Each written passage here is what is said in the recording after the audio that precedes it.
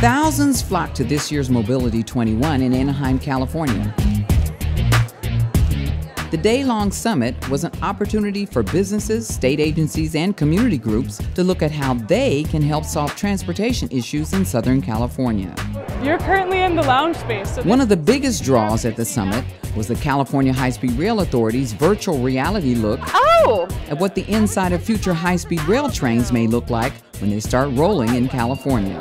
Very cool. What a ride, hey? The future of high-speed rail. I thought it's a really cool concept, viewing into the two carts. I mean, I love that there are multiple lounge areas for people to relax in. Okay, so now if you look up a little bit. The virtual reality idea came from Deutsche Bahn. So it's not just the aisles, but the actual amenities themselves. Germany's national railroad company that's contracted as the authority's early train operator.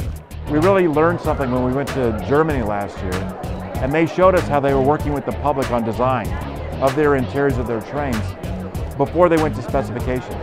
Oh wow, oh, the little gym for kids. People are already telling the authority what's needed. I love the fact that both carts need to be very wheelchair accessible, because accessibility for people with those who have disabilities is very important.